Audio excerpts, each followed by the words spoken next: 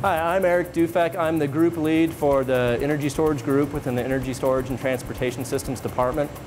What really attracted me to INL was the ability to do a wide range of different research activities, anywhere from basic materials understanding work all the way out to full systems integration.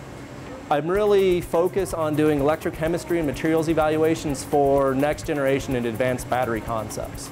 We interact a lot with automotive manufacturers to advanced energy storage technologies within the US and really drive at understanding performance and how we can optimize and more quickly transition ideas and new technologies from the lab scale into the actual commercial sector for advanced transportation needs.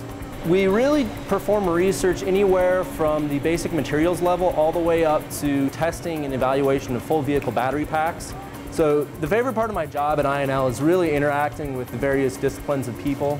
So that's anywhere from the engineers I work with on a day-to-day basis within my group, so electrical and mechanical engineers, as well as interacting with all the support organizations as well, so people in procurement, people in contracts that actually allow us to get our job done in terms of really advancing transportation in the next generation of electrification of the vehicle fleet within the US.